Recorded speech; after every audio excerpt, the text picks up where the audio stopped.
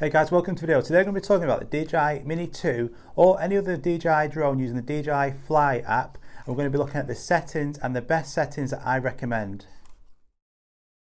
So when you first get this drone, you'll see there's loads of different settings, and then on the screen you've got different on-screen buttons you can click, and it's quite intimidating knowing what they all mean, especially when you're flying in the air. You don't want to press something by accident. So I'm going to be going through now the app, showing you my favorite settings, giving you some understanding of what each setting means, and you might hopefully learn something new. So sit back, relax, or go along with me, connect your drone up to the FLY app, and we'll go through it together. Let's go. Alright guys, so I'm going to imagine now you've got the drone connected to the remote controller, and the remote controller is then connected to your phone, and this is how you're then going to go and start flying. So when you're on the home screen here, you want to click Go Fly, which is in the bottom right hand corner, and this obviously you should be outside, obviously don't be indoors like I am here. So when you click on Go Fly, this is the screen that you will see, and you will see this for the whole time that you're in the air. So there's loads of different settings all around this main screen here, which is quite intimidating for the new user to see. So obviously that drone is on the table, so you can see me here, and I'm just going to talk you through what I'm seeing. So when you look at this first screen here, you'll see that you were in N mode. By getting the controller and changing this to sports mode and to cine mode, this changes the different flying modes. But to starting off, if you're new to this, you want to keep it in normal mode, which is in the center. If you want to take off, you can actually click this button here, and that will, by holding that button down, which I'm not going to do, that will then take that drone off automatically, or you can do that via the joysticks. As I said, I'm not going to be doing a full breakdown of the whole app and how to fly it. That will be in a different video. So on here, you want to click on the record button, and that will start a recording, or you can actually change and click here. And if you want to do a photo, you can move over to photo, and then you can click the app and that will take a photo. You can also do that on the remote control as well, but by changing these settings here, this is what you're going to be actually filming on. So you're going to be doing a photo or a video, a quick shot, or you can do pano shots. So within here you can have 4K, you've got 2.7K and 1080p. 4K, the maximum resolution it is 30 FPS, and in 2.7K it goes up to 60 FPS, and in 1080p you've also got 60 FPS.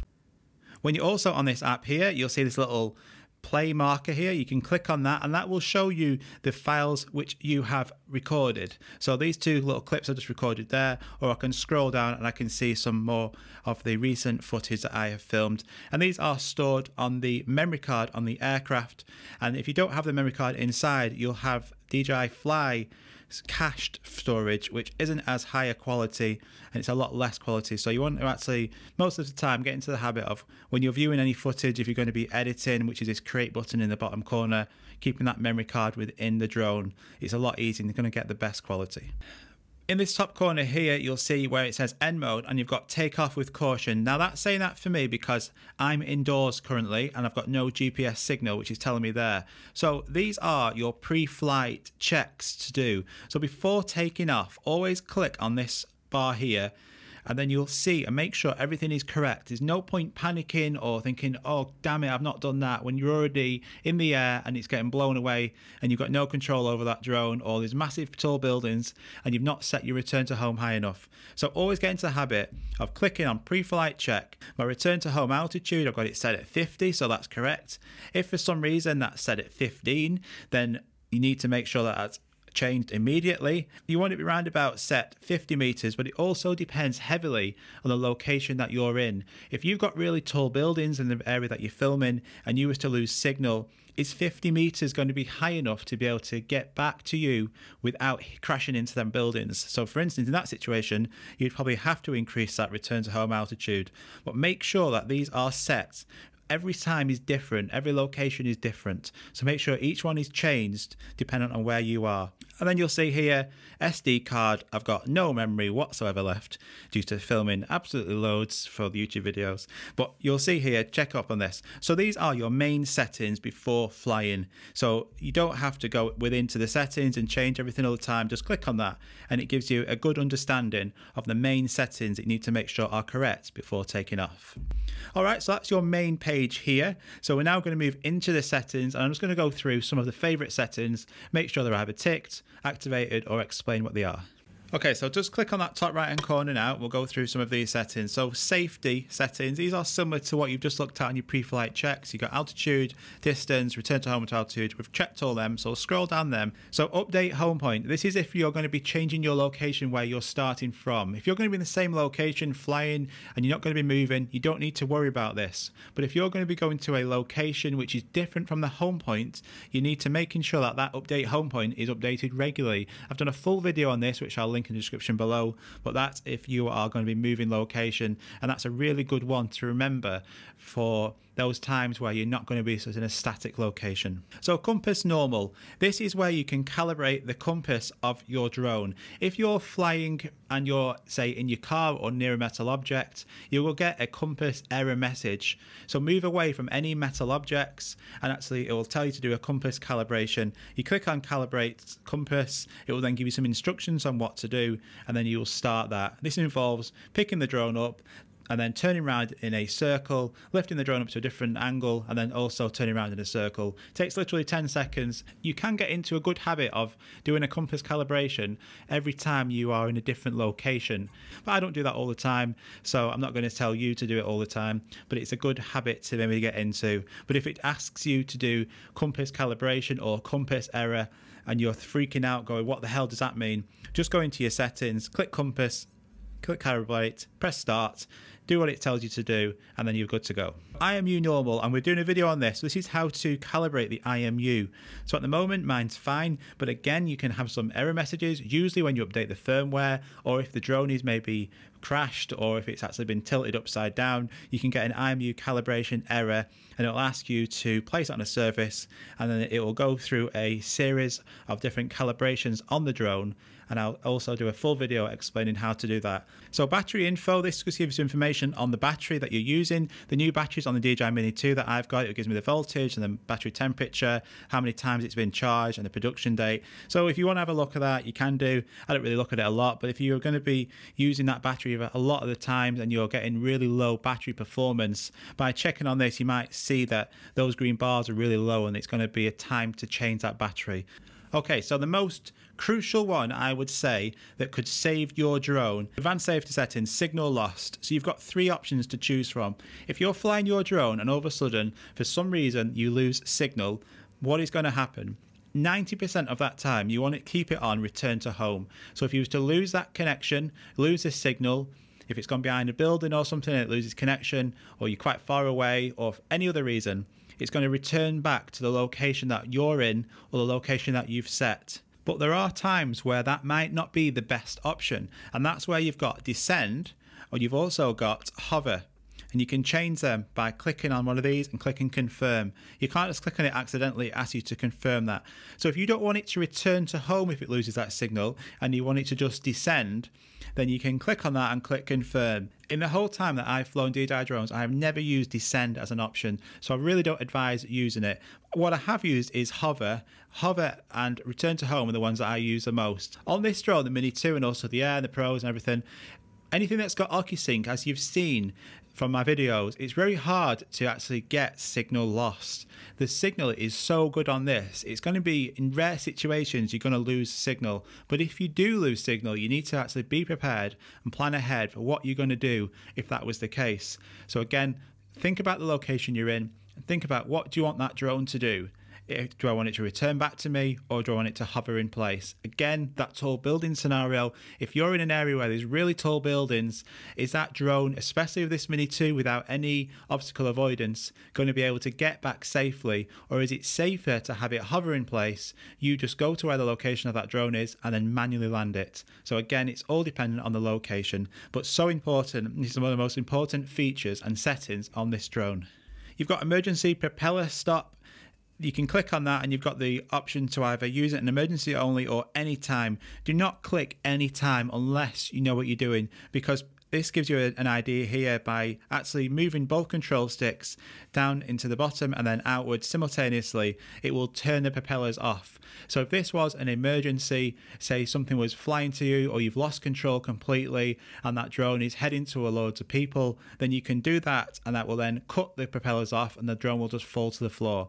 But if you click it to anytime use with caution, you could just automatically just do that just for some reason, and that drone will just fall out of the sky. So I would only have it as emergency only, which it's set to, and only use that in an emergency, because if your drone obviously does land, falls out of the sky, which is what it will do, your drone's knackered, it's gone. Payload mode. So this is not for actually transporting milk to your neighbour or to your friends or anything else. This drone, we have to remember, is only 249 grams. It can't take anything, and you shouldn't have any payload on this drone. This is just for if you're using something like propeller guards, or you can get away with the strobe lights, something which you're going to add a bit more weight onto that drone. That will then decrease that battery, but the drone and the settings know the reason why it is. It's not the wind causing the problem, it's because of additional weight. Right, so moving on to control. So we'll just fly through some of these. So again, I'm just going to focus on my favorite features. If you want to change the units, you can. The front LED I like because you can have this set to either disable it, you can turn it off completely. You can have it on rainbow, so it goes completely different rainbow colors.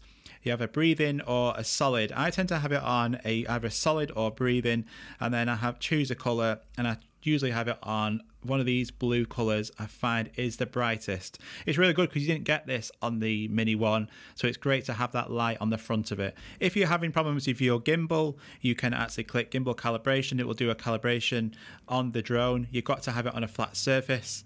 But the great one here is allow upwards gimbal rotation. So by clicking on that, what it gives you is, so that is now set at 0. That's completely straight. What allowing upwards is this allows you to actually point the camera up like this. Whereas you couldn't do this before. You would only be able to actually face down. So by allowing that upwards gimbal, say for instance you're in a location and you want to actually point the gimbal up like this, then you can do by having that on. So that's a really good setting to use. Also a new one with this app now is phone charging. If your phone battery is low and you're worried about the battery being flat, you can click on phone charging and the RC controller will now power your phone and provide it with charge. So that's great. Especially I've had so many situations in the past where my phone has been quite low and I thought I'm not going to have a chance to fly because my phone's only on 10%, and now I have the ability to click on phone charging and my phone will charge whilst flying. That's great that.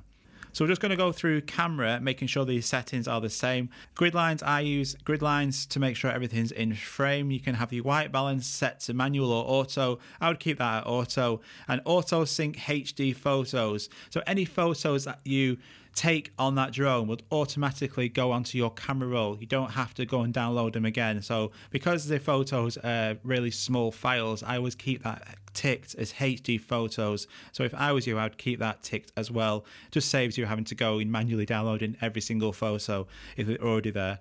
The transmission on this drone, it's a dual band transmission now. So previously you had to switch between 5.8 and 2.4. If it was in a location where there's loads of interference, such as like loads of houses and urban, you'd have it on 5.8. And if it was in the countryside or really open land, 2.4. But what this one does now is dual band. It automatically switches between both of the frequencies to get the best one. So you don't need to change any of that all the time. What I do is I have it on dual band, never change it. And another little bonus tip for you here is this now, as you can see from the red circle, is in video mode. If you then go and click on that 4K button and put it into photo mode, and now click them 3 buttons in the top corner, click on camera, and you've now seen that you've also got the photo setting option. So you've got JPEG, JPEG and RAW, 4.3 and 16.9.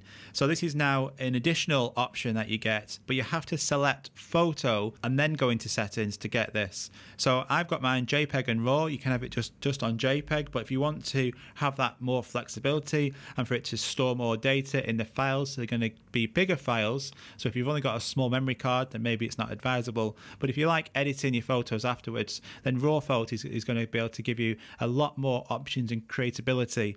So I keep mine on JPEG and RAW. And then size, you can have it on 14.3 or 16.9. To get a nice wide shot, I always keep mine on 16.9. So that's a little bonus tip for you. So again, just before we leave, by clicking on the battery icon, it's on 80%. If you click on that, it will show you how long you've got until return to home, forced landing and battery depleted. You will get this when you're actually in the air. Because I'm not actually flying at the moment, it's just set to 0 because I'm not taken off. But if I took off 80%, it'd probably say you've got 20 minutes until return to home. So that will change by clicking on that.